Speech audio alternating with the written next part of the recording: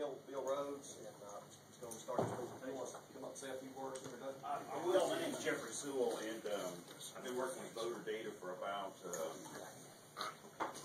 15 years now. I started working for a couple of organizations that were trying to push school choice, and it led me to learn a lot about it and learn about voter vault, the RNC's database, and so we set out to create something that was a lot more user-friendly and so on and so forth. And it was just better data, phone numbers that were real, for example, and it led us to develop this mobile application, and it works on iPads, it works on iPhones, it works on Android smartphones, it works on anything, and it allows you to go door to door and to actually know who you're going to talk to. I just pulled up a voter here somewhere on Cherokee Lane, and I can see the folks that live in this house right there before I even knock on the door. I know how old they are. I know what their race is, and I got their name. So, I can say hello, Mr. Morris. When I knock on the door, and I know that his wife's name is Erin. There you go. And we've never met before, right?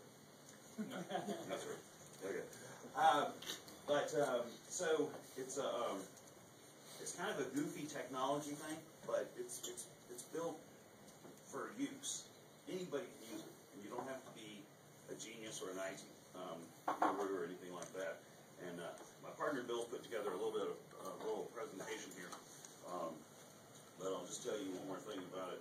This was built to give power to activists to go door to door and organize precincts, and it's just a really, really cool thing that, quite frankly, only the parties have had in the past. So anyway, Bill, you got your presentation in there. How many of you believe that the Tea Party has had a positive influence on America? How many of you are liberals, progressives? Good. Last time we had about 2-3 weeks ago, we had 3 liberal spies in the audience. I just kind of like to know. But basically, I went to D.C. with the Tea Party in 2009. We had 8 busloads of people that went from Greenville to D.C. We could have filled up 10 buses, but we couldn't find it. After we got 8, we couldn't find any more. We had enough people to fill up 10. So when we came back, I found the Greenville Tea Party. I'm real strong in the Tea Party. I believe, as far as I believe in it, real strong. And I've written a book that I'd like to get you to edit, if you don't mind, on how to save America. And it's basically, I went to Tea Party after Tea Party, and I saw these people going up to these politicians. What can I do? I've never been in politics before. What can I do? And I've seen it time after time. In Columbia, I went to Columbia Tea Party, Anderson Tea Party, Greenville Tea Party, all over, in D.C., all over the place. And I keep hearing that same question over and over. So I decided to write a book.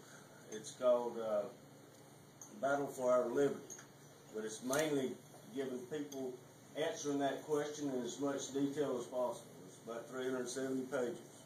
If you go to battleforourliberty.com, you can see a copy of the book. We're also putting together training videos. When I met Jeffery, some time ago, I noticed he had what he called Vector, the voter data, and I looked at that and I thought about it, and I said, that could really help the Tea Party out. And if you're helping the Tea Party out, you're helping America out. So I bought part of Jeffrey's company, and then we started going in. His system was a computer-based system. So basically I've been investing tens of thousands of dollars to have a mobile system that you can carry a survey or information on an iPhone or iPad, and we've just completed that mobile system design as of last week, end of this week. the end of last week, and that's what I want to show you here. It should revolutionize our political process. And if we can, and my goal is to give it to the hands of Tea Party people only. None of the Republican good old boys can have access to it without my knowledge. If I know about it, they can't have access to it. Now, they might sneak around and get access to it, but it's for the Tea Party-minded people only. I said Tea Party-minded, so being a Republican doesn't mean you can't get it, but you got to be Tea Party-minded. And what our goal is to get this system in the hands of Tea Party people in every precinct in the state, and precinct by precinct, we can take our country back. And we're planning to carry this to other states as well. Right now, it's just in South Carolina. That is our country. Before you get started, what's your definition of Tea Party? How would you define Tea Party? A lot of the Republicans do believe in the same things the Tea Parties believe, but pretty much libertarian values. a lot of libertarian and conservative values. So why Tea Party versus Libertarian? Pardon? Why have Libertarian and Tea Party? Well, they're all the same. To me, the Tea threat to America as great as Nazi Germany and the Soviet Union. We need to make our numbers grow. We need to communicate to every American and invite them to join this fight for freedom in 2012. We have to sound the alarm that this could be our last to turn our country around. But we also have to remind everyone that we are Americans. We can win this. We can make our future brighter than our past. But we have to go out and fight for it. Prior to the Tea Party, statistically, the candidate with the most money won. Now you cannot win an election with just speeches, jets, buses, money, and TV ad. I'll keep my freedom. I'll keep my guns. Try to keep my money and my religion too. Try to keep on working. Try to keep on smiling. I will keep my Christian name in yours. You cannot win a war with only airstrikes. You also have to have boots on the ground. Even with taxpayers paying travel expenses, it takes more than free jets and employees to win an election. No matter how much TV time a candidate gets, that alone will not win an election.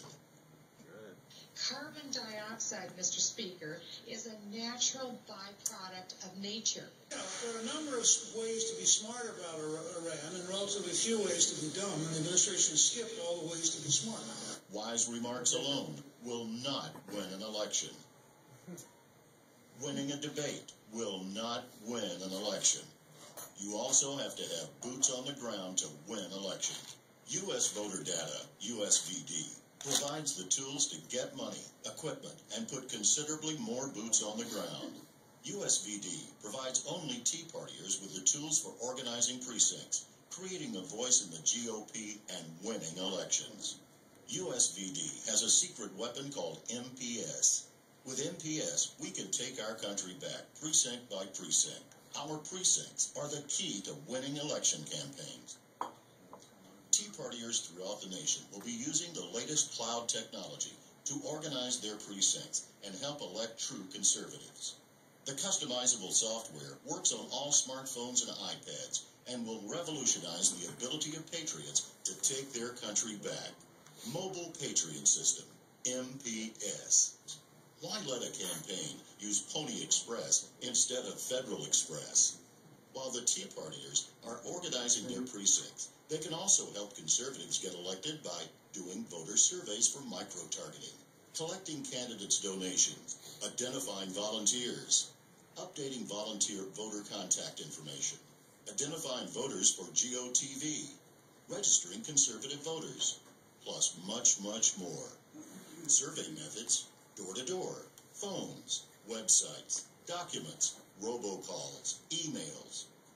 Surveys will help organize your precinct and help win elections. During elections, the campaign manager can have access to the information before you leave the doorsteps.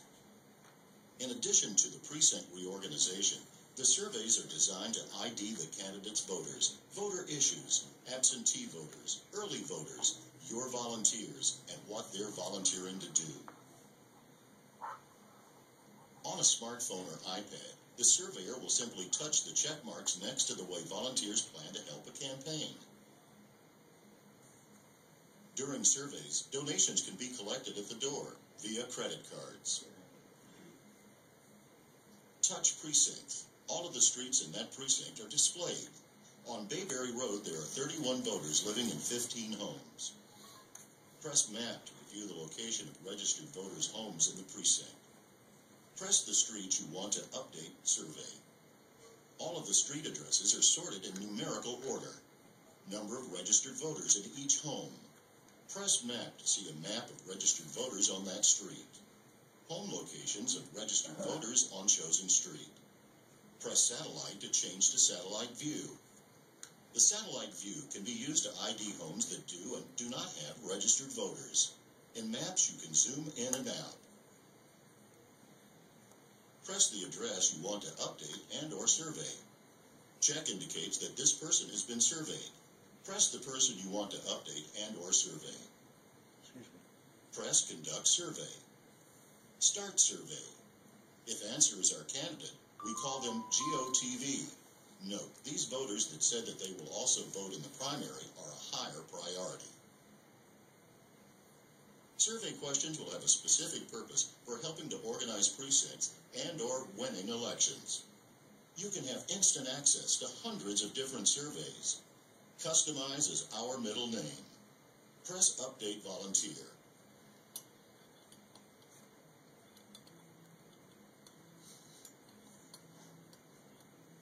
Press Update Donor.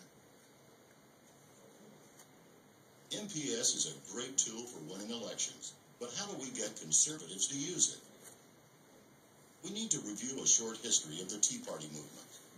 On September 12, 2009, approximately 1.5 million concerned citizens expressed their dissatisfaction with our legislators. Each person that went to D.C. represents another 60 plus that could not go. During the September 12, 2009 march, some politicians heard our voice. After the 2010 elections, all politicians heard our voice, loud and clear. Although they heard us, many politicians are too set in their ways to change.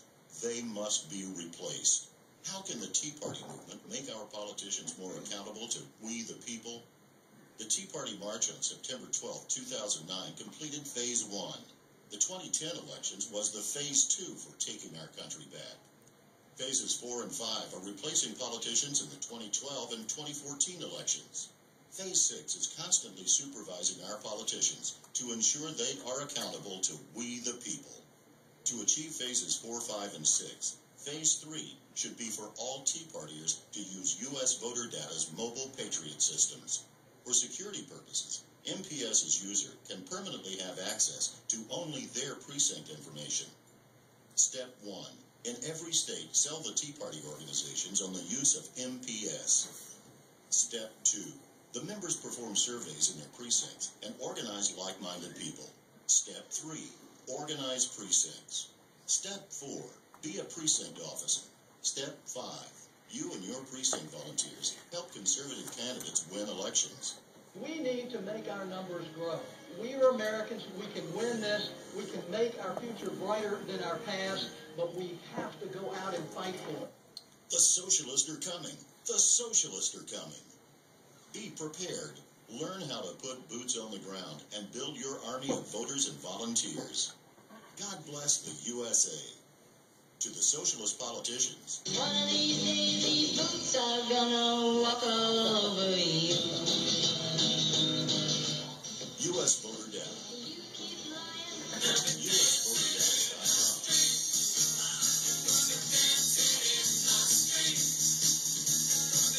Let's go dance in the street.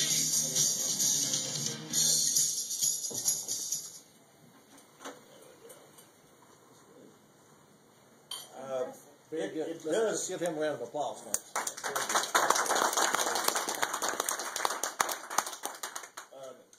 MPS MPS does a lot of other things that aren't in the video, but we've only have to limit the video to a short period of time. But we have additional training videos for people that actually start using it. And I really believe we can make a real big difference in this country if we use it, not just for the 2012 election, but for the right-minded, Tea Party-minded people to use it like from now on. They go around, do surveys of their precinct. They'll know with voter vault. We don't really know if somebody's Republican or Democrat. The only way they determine is if they voted in the Republican primary. Hell, there's a lot of Democrats voting in the Republican primary, so you don't know beans. And then there's only about 1 to 10% of the people in each county even vote in the primary. So you're leaving out about 95% of the other population. But when you go around and do a survey, now you've got detailed information. You find out whether they are conservative, liberal, progressive. You find out what they think about the Tea Party. I've got a Tea Party question in the survey. I'd like to know which ones are Tea Party minded. We can find out which ones will have a son that's just turned, or a daughter that's just turned 18, so we can get them to register to vote. Of course, we don't want them to register to vote unless they appear to be conservative. We want the liberals to stay home. We don't want them to register. So anyhow, the survey is set up so it will help you organize your precinct, help you win elections, and get good quality, detailed information to win elections. We did get out the vote phone calls through Voter Vault for Mulvaney. It seemed like about 80 to 90% of the phone numbers did not work. It's not up to date. But imagine what you could do if you had some Tea Party, some people in the precinct that would gather this data year round, not just a month or two right before precinct reorganization, but year round, year after year after year. Imagine the quality of the data that you can put together, and the political, and how much you can help people on get out the vote, and get the right people out the vote. You don't want to just get everybody out the vote. You want the Democrats to stay home. You want to get the Republican conservatives out the vote. And this is the best way to identify them, is through the survey. Now, we do have quite a few ways, as you noticed in the film, we've got quite a few ways to do the survey. To where hopefully you can do it on robocall, and you don't have to work as hard, and you don't have to go door to door on all cases. Any questions? What type of expense is involved in getting? I would think if I originally wanted to give it out for free to the Tea Party minded people, but Chris said free is what you have to, is worth what you have to pay for. What did you say? People don't take any value if it's free. Yeah. So we came up with a yearly amount, about $4 a month, $50 for a year, 13 cents a day to have access to your precinct year-round, to get all the reports, all the data. As you're knocking doors or talking to people or even phone calling, that data will be saved in there, and the reports will go back to you to help in your precinct. So you're going down through the South Carolina Department of Election Commission, and you're purchasing the voter registration data. Better than that. And then you're downloading it on here, making it accessible to. Better than that. Jeffrey's been building a database for over 15 years. That started from there. That now is access through the system. So the reason why I'm asking is I ran for Congress in the 2nd District as a Libertarian, and I went down there, and for I think it was $1,100. I could purchase all the voting records for the 11 counties that were in the district that time. I didn't have $1,100, so I didn't do it. But is that kind of like what you're talking about? Is getting that data and then putting it into this program? So if a person wants to run in a particular district, that data's already there. Yeah, that data exists right now in every single district period. All the way back to 1998 is where our history goes back to. And we purchased the data, the full data set from the Election Commission, $1,975 through Miss Liz Simon's down there, and up to 4 times a year. Then we enhance it with phone numbers, email addresses, et cetera, et cetera. What's great about this, though, is now we're talking about reaching out and touching people at their front door. That's a hard target. You're calling people, that's soft. People tell you whatever they want to get you off the phone, but when I'm at your door, you know this. And you're shaking hands and you're eyeball to eyeball, you're going to get the truth out of folks. Here's what's really key about this. You own your data. You own it. So over a period of time, an individual could get to know their entire precinct. Have a phone number, a cell phone number for every single person that agreed to take the survey. I wanted to mention something on the politics, because I think that this is key. Things have changed. We got a lot of people that voted for Obama, and they're not going to be voting for Obama again. And they might have considered themselves Democrats. They might still consider themselves Democrats, but they're conservative Democrats. Some people might find that an odd thing, but I believe it myself. And so this tool, again, allows you to get out there, knock on all the doors, not just people that have voted Republican all their life, but to get to know the rest of your neighbors and find out what they really think, what they think on issues. Part of our survey talks about issues. What's important to you? Well, immigration's my deal, or I love guns, or whatever. Right? Find out what they're willing to do. Maybe they're just a bumper sticker person, but maybe they'll put a yard sign up for you. Maybe they're underemployed, they're working 3 jobs, they don't have time, but they really want to give you $20 for, whoever, is running at that particular time. So, it's just a very, very, very powerful tool. And again, the people that will utilize this are going to own the data. It's your data. And you'll be able to constantly improve upon that and get good people elected. But based on your politics, not mine. We can be Tea Party people, we can be Libertarian people, both of us, or we can be, some hybrid of that, Libertarian, but disagree on who we're going to vote for. And that's okay. It's your precinct, you own the data. So I just want to make that quick point there. Another way it can help out elections is, different campaigns rather, is it's got like 15 different categories just for volunteers, like who wants to put out a yard sign, who will get out the vote calls, etc. And then you just check mark it. Now we can sort it by everybody that wants a yard sign, and then print out a list of exactly who needs a yard sign and take it to them. It helps you organize your volunteers, and in a campaign, volunteers are extremely important. They are your boots on the ground. Any questions? Bill, I've got to go to Talbot's radio show, but Eddie's going to take over, and there's a lot of questions for you, I know, and this is a great program, and thanks for doing this. What I think is amazing is this is occurring in South Carolina.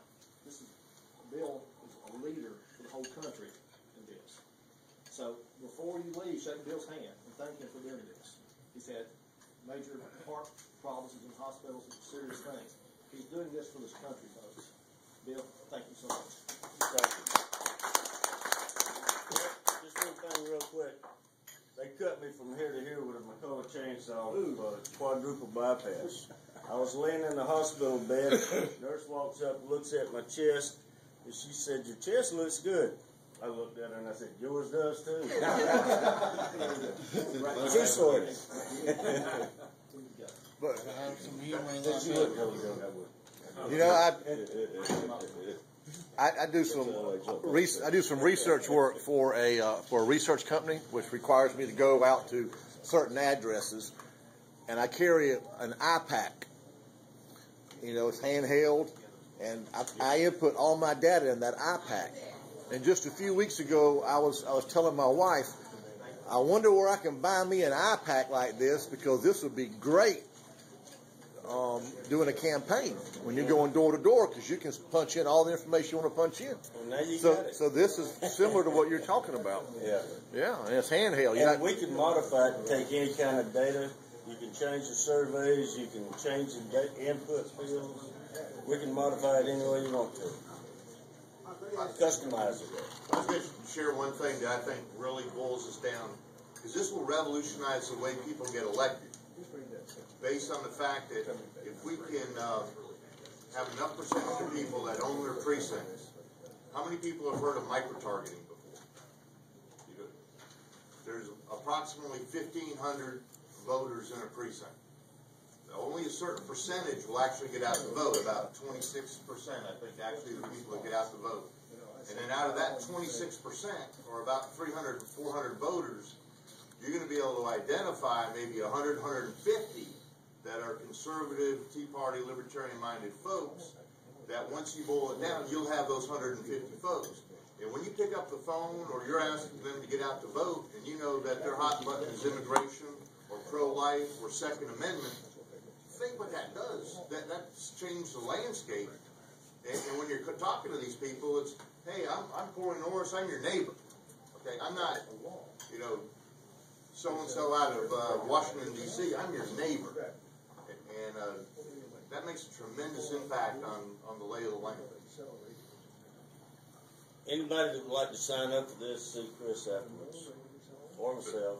Watch it. On this right here, if you'll go on the back of the page. Buddy wants to sign up. Okay.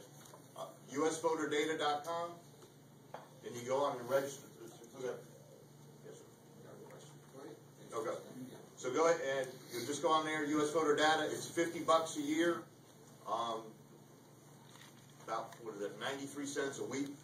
And you own the data, and you control your neighborhood, and you have access to all the reports for the entire time, and help get out to vote. Is this a tool that's used primarily with registered voters? You have access to the registered voters, but if there's people that are not registered, you'll still be able to go in and update their information, add them to the system, so you have that accurate data. That's a good way. I would say if you're going door to door, then it's good you're touching the registered voters, but you also can touch people who are not registered. You get them on board as far as getting them signed up. Buddy, we went through it kind of fast, but in the aerial photo, it showed the street with all the houses. The ones with the little kind of an orange mark on it are registered voters. The ones that don't have it, so it helps you identify which ones are registered and which ones are not registered. But you want to do your survey first before you get them to register, because you might be registering a lot of people. Yes, sir. There's an ideological battle going on in this country, and we're losing. You have to, when you talk about excluding liberals, you got to change their minds. That's what you have to do. I mean, they have an idea that's different from ours. Let me ask you a question. Is Social Security a Ponzi scheme? Who's talking about excluding liberals? Well, you said that you didn't want this information to go out to liberals. No, I never said that. Well, I said what I said. Let me repeat this. Read my lips. You ever heard anybody say that before? Oh, yeah. Read my lips.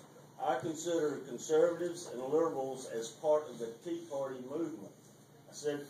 I might have said liberals. I meant libertarian. I'm talking about progressive. I meant to say liberals. I'm talking about progressive. In other words, the people on the other side that we're battling against. There's an ideological battle going here. Yeah, I know liberals. And an example of it I'm not going to give it to liberals. An example of it is socialist or communist. Well, there you go. In other words, the ideological battle consists of, I think those people are completely screwed up, but you've got to change their mind. How do you do that? I mean, to me, it's ignorance. I apologize. I was thinking libertarians. All right, well, let me go back to the original question. Is Social Security a Ponzi? He's going to need to read it.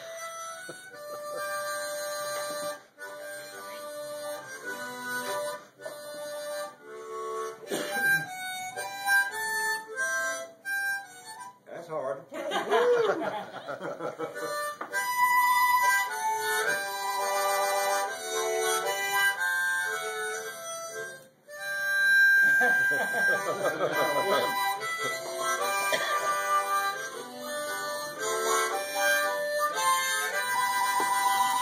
Very good. Very good. Y'all sang it. Hey, that's hard to play. I didn't realize it.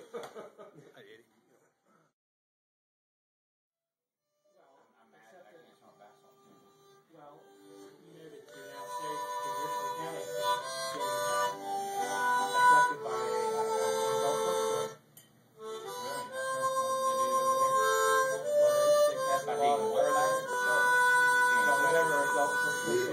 This is a real song for her.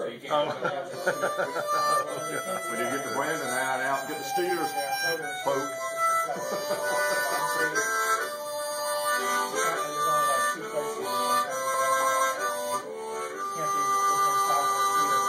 You recognize that? Have I told you lately that I love you? I hadn't heard that for a long time.